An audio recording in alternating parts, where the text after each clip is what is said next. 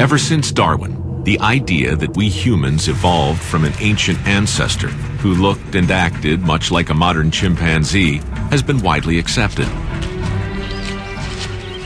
It seems to make sense that millions of years ago, there was some kind of transitional chimp-like species that walked on two legs instead of on all fours.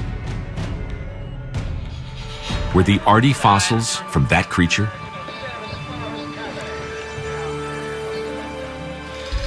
Clues from Árdí's pelvis might help answer this question. Early in the investigation, Lovejoy identified a distinctive clue on the intact front edge of Árdí's pelvis, a small feature with big implications.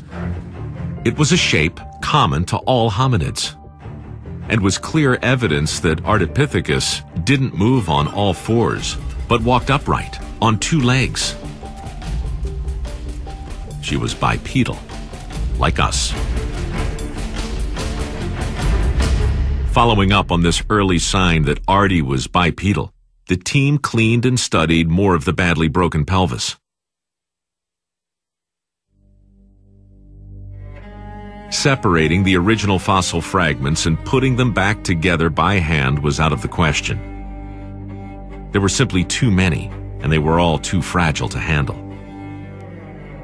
You're saying that that matrix felt cracked. When we opened that up, there's nothing in there. Now, Lovejoy realizes he will need to make an accurate restoration of Árdí's pelvis. To do this, he'll use his knowledge of primate anatomy along with a cutting-edge technology called micro-CT scanning. Suwa's laboratory in Tokyo is one of the few in the world equipped for this task. In December of 2003, Suwa and Biene arrive at the University of Tokyo Museum with Árdí's fragile bones intact. Okay. All right, one finished.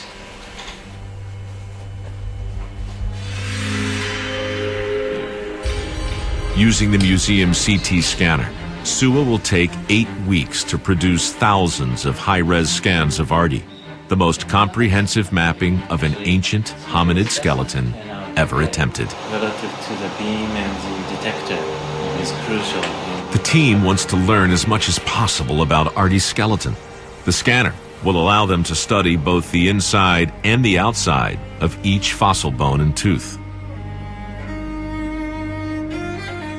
Here's one of Árdí's 4.4 million-year-old molars, seen from the surface and scanning down into the fossil tooth. Suwa will work 16-hour days to make thousands of these precision scans, pushing both himself and the technology to the limit. Aspects of this specimen where the joint surfaces are relative to each other.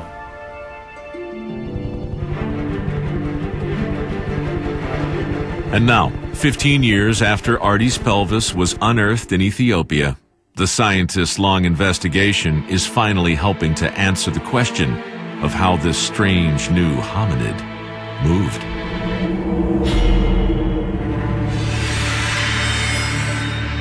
If I compare the pelvis of a chimpanzee to Ardipithecus's pelvis, what you see is a dramatic set of differences in all of the anatomical characters.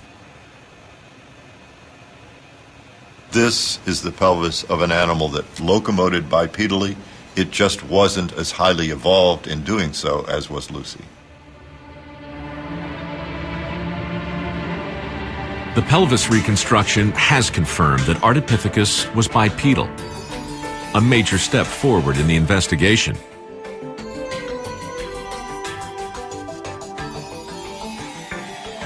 Another key part of Árdí's anatomy is her skull.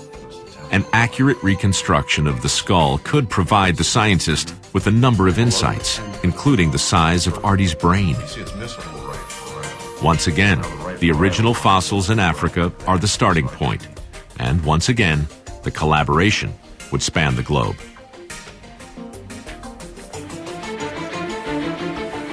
At Aramis, the team had recovered 34 separate pieces of Árdí's skull, including her jaws and teeth, but many parts were never found.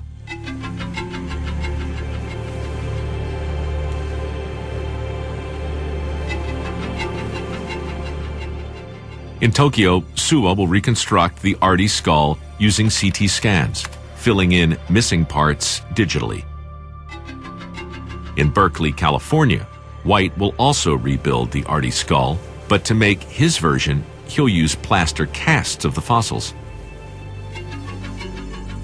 Working this way, they're able to cross-check their results independently. Suwa scans the cranial fragments. Then he uses the CT slices to properly restore each bone.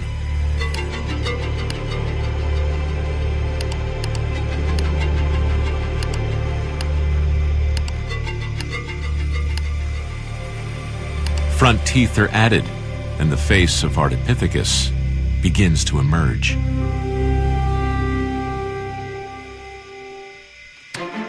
The digital reconstruction process would take years.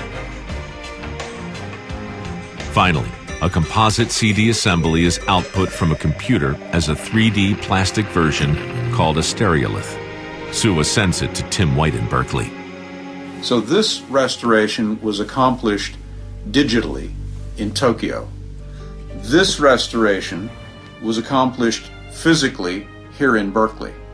When we compare these two independent reconstructions, we're seeing effectively the same face.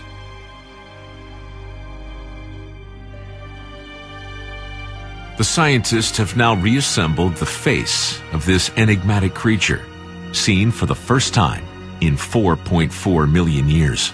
She had a very small brain, and yet her pelvis shows she walked bipedally.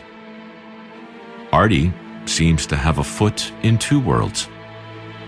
What other secrets did the rest of her strange skeleton hold?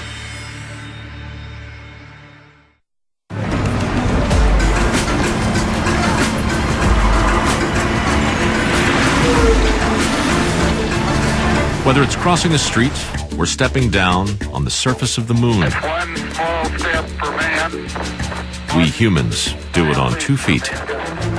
In 1969, Neil Armstrong's footprints on the lunar surface became symbols of our scientific progress. 9 years later, the discovery of a series of fossilized footprints in Tanzania revealed that our ancient ancestors had made a giant leap of their own. What came to be known as the Laetoli footprints were made by members of Lucy's species. They established that hominids were already walking upright on human-like feet some 3.7 million years ago.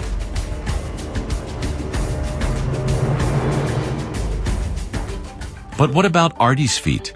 They're nearly 1 million years older than the Laetoli footprints. What could they tell us about the beginnings of bipedality? While cleaning the Ardipithecus skeleton, the scientists were stunned to see the shape of a bone near the center of Ardi's foot. The real shocker was the medial cuneiform from the foot, because it told us that we had a grasping foot, just like you'd see in a chimpanzee.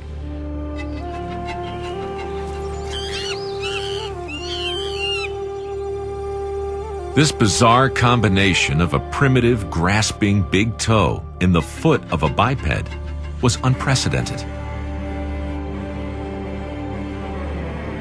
The skeleton's curious mixture of primitive and derived traits revealed that Ardi was neither chimp nor human. She was an evolutionary mosaic.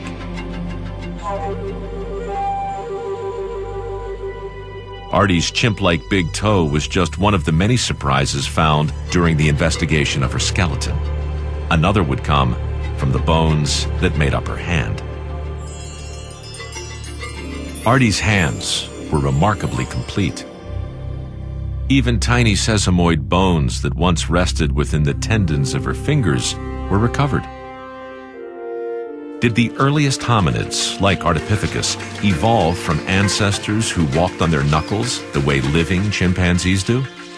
Using Ardi's reassembled hand, the project scientists would now be able to test this hypothesis.